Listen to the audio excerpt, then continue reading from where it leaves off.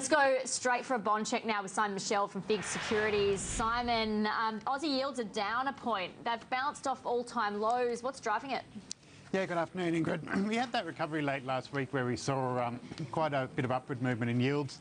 A bit of quiet one today, back about a point. So we're up around about 10 to 13 basis points from those all-time lows we saw last week. In terms of US yields, though, they're drifting lower as well after a recent rally. Yeah, they have, absolutely. So we've seen a lot of rhetoric from the Fed really about their intention to definitely increase rates once this year. That's being speculated, possibly June, more likely the latter half of this year. And we have seen the market move. So the two-year rate was at 1.05 just after that increase in December. It's been down as low as 0.71, it's back up about 0.88, so it's definitely moving in the right direction. But do you see all this talk about from Fed members, do you see that June hike being very much in play? Look, I don't.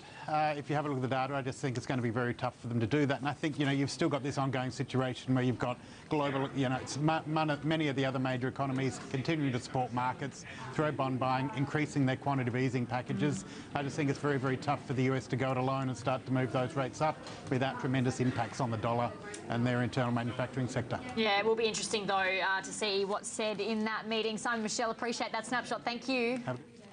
Simon Michelle there from